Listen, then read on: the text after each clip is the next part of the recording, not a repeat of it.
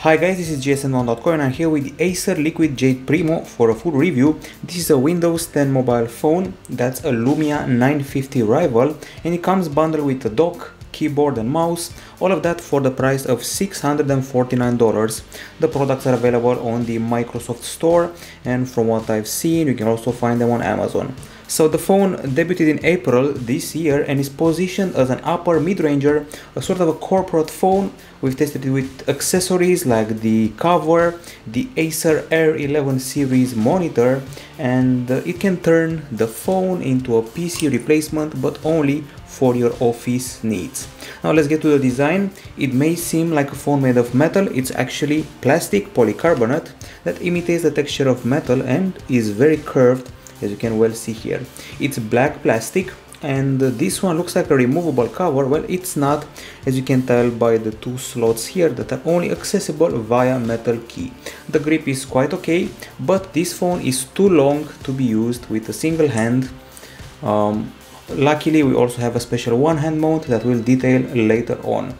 There's also a unique speaker design from Acer. The earpiece and the speaker here get that unique approach, which some people may mistake for a second camera. It's not, it's actually the speaker. The facade reminds me maybe of a Nexus 4 or Nexus 5, and I feel that the power button is a bit too low. I always press the volume up or volume down instead of it, so that's not a very good thing.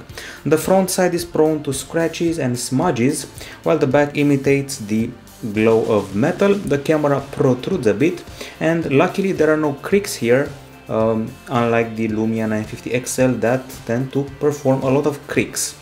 I also have to mention that we have a discrete metal frame signaled by this chromed area all around the phone, which looks a bit more elegant than the rest of the device.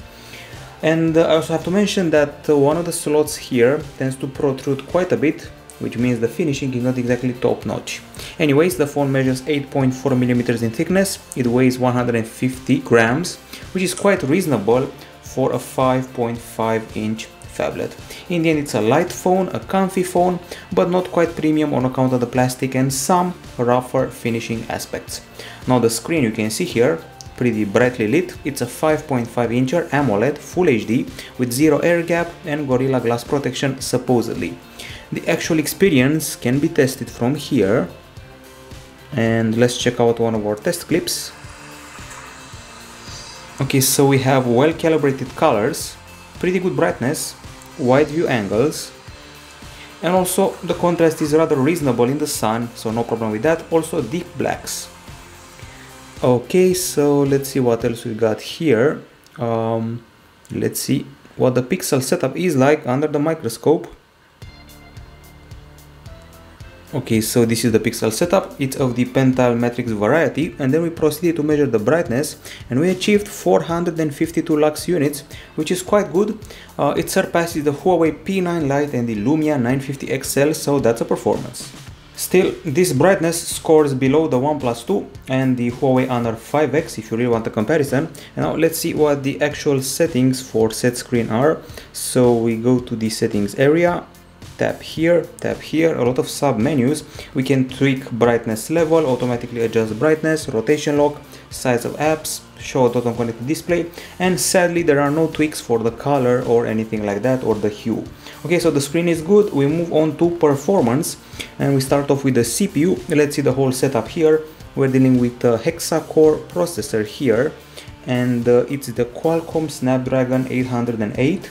We also get the Adreno 418 GPU, 3GB of RAM, 32GB of storage, a micro SD card slot. Well, it's actually one of the SIM slots that can be used for that purpose.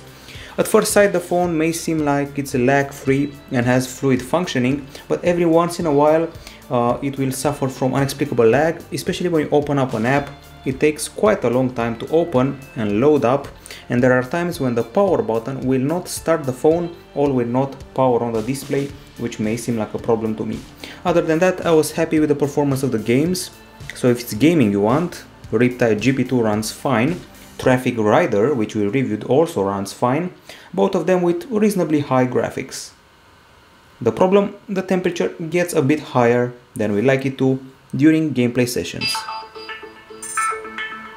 Okay, so as you just saw, the game didn't start up very fast. And here we go, time to race a bit.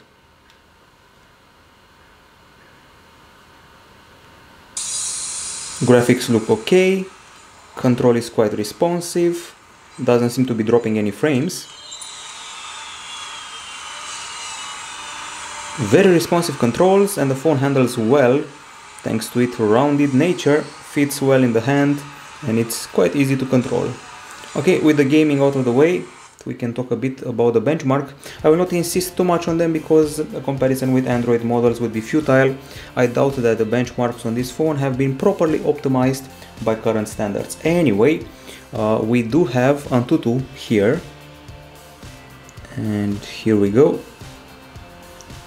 As I said before, we did an Antutu test, and let's see what came out of that. This is the result in Antutu 6, and this is 71k points, which actually places us above the Lenovo Vibe X3, which has very similar specs. That one has 68k points, so that's good. In the meantime, the Lumia 950 XL, 76k points, so not very far, and that's okay. We also have a basemark test. Let's find that. I have a lot of screenshots here, but that one is here. So 26k points, 26,448, while the Lumia 950 XL 29,000 and the Lenovo Vibe X3 25,000, so we beat it again. We also beat the similarly spec'd LG G4 with its 25k points. Other tests, well, we got GFX Bench, and in GFX Bench this model scored 1232 points, and the Lumia 950 XL scored 1400 points, at least in the T-Rex off-screen 1080p test. Enough of my babbling, here it is. So 1232, and meanwhile the Lumia 950 XL 1400, not very far from it. In general, benchmarks were quite okay. We managed to beat models with similar specs, and we scored just a bit below those that are higher spec. Sadly, the lag, as I mentioned before, may be a problem at times. Speaking of problems, temperature got very high sometimes. And this is one example. After playing the game you saw before, Riptide GP2 for 15 minutes, we achieved 44.4 degrees Celsius, which means serious overheating, and of course that's not a good thing. Now when it comes to the battery, we're dealing with a lithium polymer unit, 2870 mAh, on paper should provide 20 hours of talk time, and in real life, in our video playback test, let's see how it did. So when it comes to HD video playback in a loop, we scored 10 hours and 55 minutes of continuous playback, which is quite good. This means we surpassed the Samsung Galaxy S6 Edge or the Huawei P9 Plus, and also the Lumia 950 XL, which is not bad, but we scored below the iPhone 6 and the Xiaomi Mi 5. There's no PC mark here, so there is no way to measure continuous usage. Of course, once I used the phone continuously for a day, I noticed that the battery kept dropping on me, so 1 day of regular usage tops is what you get out of this phone. The charging is done in about 2 hours and 41 minutes. Keep in mind, we had to use the dock as a charger. We did not get an official charger, and with a regular charger it took us a very long time to juice up the phone. Of course, we also have battery saving options in the settings area, provided that we find them properly. Okay, battery is here, battery saver, and we got estimated battery usage and battery saver that extends battery life by limiting background activity and push notifications. Those are the settings, and that's everything you get to play with, including apps that are always allowed to run. Now on the acoustic side of things, as I mentioned before, a unique looking speaker here at the bottom, at the back, and there's no special audio technology that we know of, no trace of Dolby, DTS or things like that.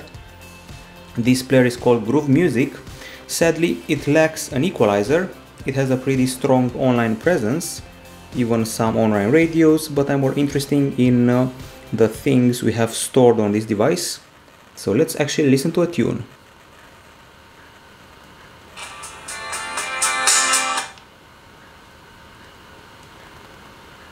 Let's go again.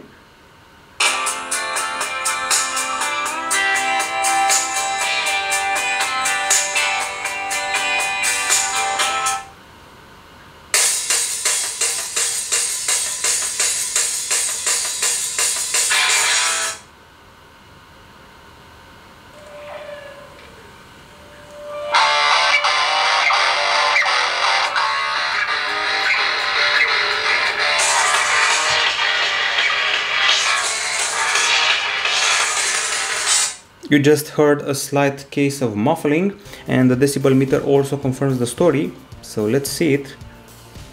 Okay, so not screenshots, we go here and we see that the decibel meter shows 82.5 decibels at the front, and at the back 87.1 decibels, which is quite a good result. There's about a 5 decibel difference, so that's muffling. It's below the Lumia 950 XL but above the Galaxy S6 Edge Plus, for example. Now the headphones are these ones. They remind me of those that came with the HTC Incredible models. They're quite good looking, still made of plastic. They're comfy in the ear, very comfy actually. They have a great bass, great clarity, but the wire tends to tangle. I like the discrete remote. Many headphones from handsets have huge remotes, not this one. Okay, so I also regret the lack of radio and equalizer here, but I was happy with the acoustics of the headphones and the speaker. Time to discuss the camera. At the back there's a 21 megapixel shooter with dual LED dual tone flash. There's also f2.2 aperture, 4K video, and at the front there's an 8 megapixel shooter with an 84-degree wide angle lens. Now the camera app, let's first close some apps and then open it, so there will be no doubt regarding its fast opening. Okay, I think we had enough and it's time to open up the camera. Starts up reasonably fast, not the fastest in the world but also not a slug. And here we go, classical options that you also saw on the Microsoft Lumia 950 XL. So main options at the top, front camera, shortcut, flash and HDR, and then the more complex options like white balance.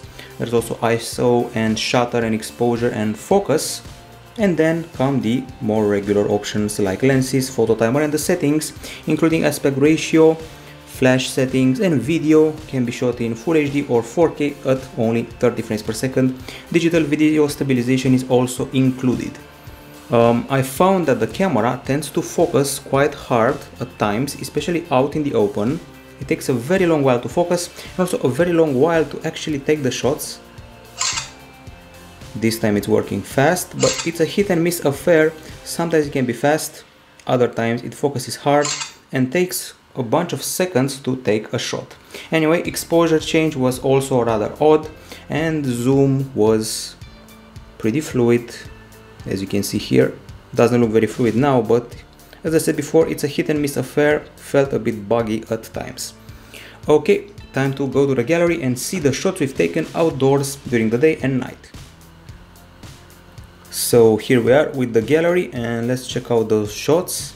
I'm going to start off with the daytime ones. Once again, the camera felt very buggy during the capture. It took a long while to focus and a long while to take shots, but restarts may solve that problem. Sadly, what they cannot solve is the oversaturation of images, made even worse by the HDR. As you can see here, the details were rather good, I'd say, but most of the colors felt a bit artificial and not realistic at all. There were some burnt areas of the shots, and once again HDR made it worse. Every once in a while we registered some okay shots color-wise, but those were in the shade. The selfies are burnt here and the sky is totally unrealistic. These are selfies in the sun, but those in the shade are just a bit better and the skin and hair texture are okay. We proceed and then we have a series of another shot or two. As you can see, try to focus for a close-up of a leaf. Only managed it through the third or fourth attempt. And once again oversaturated and blown up colors with a bit of over sharpening and blur while trying to focus on close-ups.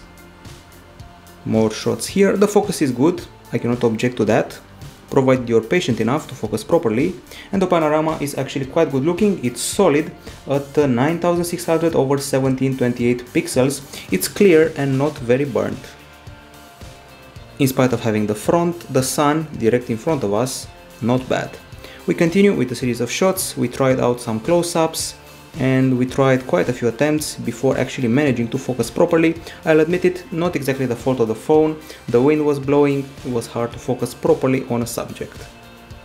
In the shade the colors get a bit better, but check out the poor dynamic range. So you can see it here with the sun shining from the back. Things get out of hand in the background. The details are quite okay in landscape shots, while close-ups are a hit and miss affair. When they do hit, they're detailed and nice looking texture-wise. This certainly does not feel like the camera of a flagship. This phone is not a flagship in the end. It's a higher mid-range device, but even for that, I've seen better than it. One of the best pictures taken with this phone is actually one of the last, and I'm going to show it to you. Here we go, more colorful shots here, totally unrealistic colors here. Triangle close-up, and this is actually the best shot, a very detailed close-up of a metal thingy, object, whatever. Anyway, it feels below a lot of mid-range phones, below the Lenovo Vibe X3, Samsung Galaxy A5 2016, Nexus 6P, and of course the Lumia 950 and the Lumia 950 XL. Also the LG G4, we feel it's buggy, and with an update, the camera may become a bit better. Those were daytime shots, and we also have low light shots. So let's find them.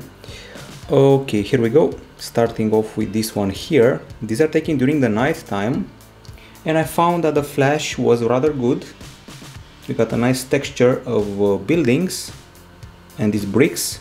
Keep in mind it was deep and dark night, and for that I have to commend the flash and the texture. Of course we had some blurry shots, lots of yellowish hues, and some of the images are a bit washed out and the colors don't look good at all. The streetlight halos are very big, and in the distance you can see a lot of blur. So quite weak in the night time, and for example the LG Nexus 5X handles this a little bit better. Okay, we're done with the photo aspect, time to go to the video aspect, and let's see what we're dealing with here. So I'm going to go here and maybe find videos here. Nope. I'm going to have to find them from the gallery yet again. You can film in Full HD up to 30 frames per second with an 18 megapixel bitrate, or you can shoot in 4K with a 52 megapixel bitrate. So daytime videos come first. This is actually the first clip. It has a very good microphone, this handset. And what we registered here is that we're getting unrealistic colors, serious quality loss when zooming in, focus loss every once in a while with a refocus, and a poor exposure change. That's the zoom test, dropping details quite a bit. And the green hue is especially badly rendered on this phone. The reds are well caught on camera, the greens are disastrously caught on video and photo. Okay, so that was video number 1. We have more for you, do not worry. Here we go, more colorful this time. Of course the 4K video we shot, it follows up next, is mint, looks perfect, but even there you can find refocusing, and at least it caught the sky in a pretty realistic way. Here we have, let's say, reasonable colors. Okay, we have some burn here, we have some oversaturation, we have some detail loss when zooming in. And in the end it reminds me of the LG G4 capture, which was underwhelming last year, but less burnt this time. And here we are. This is the 4K video. It's very crisp, cinematic, no problem here. And by the way, the stabilization is rather poor, have to mention it. Aside from reminding me of the LG G4, also reminds me of the Asus Zenfone 2, which certainly was not a powerhouse of photo or video. Now the low light video capture. A lot of yellow, a lot of refocusing, shaky, still good microphone, okay clarity, and stabilization is pretty poor. Overall, the only nice things about this phone's cameras are the microphone basically and the selfies. Okay, we're done with the camera, time to go to other aspects like the browser. This is the Microsoft Edge browser, and let's go to gsndom.com. On paper it should be a very fast browser, on this phone somehow it's not. As you can see, it's still loading the page even now, and the scrolling is still pretty fluid. We have the workflow keyboard, very comfy, even comfy to use with a single hand without a problem. And somehow the benchmarks of the browser were good, I mean SunSpider and the works. Okay, now we go to connectivity. Just in case you were wondering, I have to remind you, it's a dual SIM phone, and one of the SIM slots can be replaced for a micro SD. Here is the options area for the networks. This phone has 4G LTE category 6, dual SIM slots, USB Type-C port at the bottom. Bluetooth 4.1, there's Wi-Fi A, B, G and AC with MIMO. Somehow there's no NFC here, there's no Wi-Fi direct, no FM radio. And speaking of other things, we don't have a fingerprint scanner or iris scanner, but we do have a GPS. Now when it comes to the calling, dialer and things like that, well, the calls have an okay volume, good clarity, decent isolation and good microphone and signal. We also did a bunch of tests with speed test, but I'm cautious about the tests because the speed test app on Windows 10 mobile does not exactly feel finished, so cautious about that. Okay, so these are the results. This is the 4G test, very impressive, 100 MB/s in download, 8.8 MB/s in upload, which is quite impressive on the download bit. The upload, well, not so much. And then we have the Wi-Fi tests. So once again, those were the 4G. As you can see here, the symbol of the antenna, 100 MB/s, and the symbol of the Wi-Fi, it goes up to 62 MB/s in download and 9.13 upload. Could be much better here, but at least the 4G is top notch. Time to discuss the OS, UI and applications. We're running on Windows 10 Mobile, basically offering the same experience as we got on Microsoft Lumia 950 XL. This time we don't have a glance screen and we have the live tile system. As you can see, we have 3 sizes of tiles. As you just saw, there's the transparency, you can see what's behind them and we can overlap them on an image. There's also the action center, including notifications and this expandable area of quick toggles related to connectivity, flashlight, VPN and other things. Other than that, if we swipe to the left, we got an app list that's searchable. Seems huge at first sight, but you'll get used to it quite fast. Obviously, no Google apps and no services from Google are supported here. Multitasking is done like this. A list of scrollable, horizontally integrated thumbnails with an X to close them, and takes a long time to close apps. That's what I noticed. There's also one-handed mode. Keep the home button pressed. Come on. And that's the one-hand mode, so you can access this app, for example, and use it with one hand with no problem, at least on paper. As I mentioned before, the phone is buggy sometimes. The core of the one-hand experience is to get to use the phone with a single hand, even while holding it like this, and doesn't feel very helpful if you ask me. Okay, so it's time for the continuum bit of the review. As I said before, the phone comes bundled with a dock. That's the dock from Acer, the equivalent of the Lumia display dock. This model comes with an HDMI port. There's also an USB 3.0 port to USB 2.0, and this one is to juice up the phone with power. What you have to do is place the handset in the dock. Of course, juice up the dock with electrical power, start the Continuum app, connect the keyboard and mouse, connect the dock to a monitor, and then you're all set. You have your PC replacement. You can use full screen Office, you can use full screen videos and Microsoft Edge, plus a few other apps. The selection is rather limited, but you can get full screen Office like on a regular PC. That's the core of the experience, and the dock is bundled with the phone, as I mentioned before. I actually got to use it on an Acer R11 series monitor and everything worked out fine. There was no lag, but there was also no snapping or multitasking on that screen. Overall, I have to say that Windows 10 Mobile feels a bit on the old side, even today. Hasn't evolved hugely from Windows Phone 8.1, for example. Maybe the settings area is better organized, although if you want to reach a certain setting, you have to get through a lot of sub-menus and you get stuck in the technicalities. Well, at least it's better organized than on iOS, at least that's my opinion. Anyways, when it comes to the applications, I counted them all. The phone has pre-installed 38 apps, which is very close to the definition of bloatware. And interestingly, we have 2 messaging apps for the 2 SIMs and 2 phone apps for the 2 SIMs. There's the usual search, there's settings, there's Skype, there's also the Office apps. We got Word, of course, we have PowerPoint, there's also Excel, there's a news app, a Maps app, basically the usual package. At least there's not 50 apps, so 38 is reasonable compared to what I've seen on other phones. It's time for the verdict. This is the Acer Liquid Jade Primo, and on the Pro side we have lots of bundled accessories, a pretty solid battery, good display, it's a light and comfy phone with good acoustics and okay selfies. It has a pretty good build and it's reasonably nice for gaming if you do not mind the overheating part. Those are the pros. Now on the cons, we've got very slow picture taking, a bit of lag and bugs, bad focusing, overheating after a series of games, oversaturation for the pictures, poor stabilization when shooting videos, and some elements of the design are poorly placed, like the power button and the SIM slot. And finally, the lack of NFC, iris scanner, fingerprint scanner, glance, and the slow charge are also bummers. It remains a phone that's good for power users, for pro users of Microsoft services and apps. They want a PC replacement, a laptop replacement.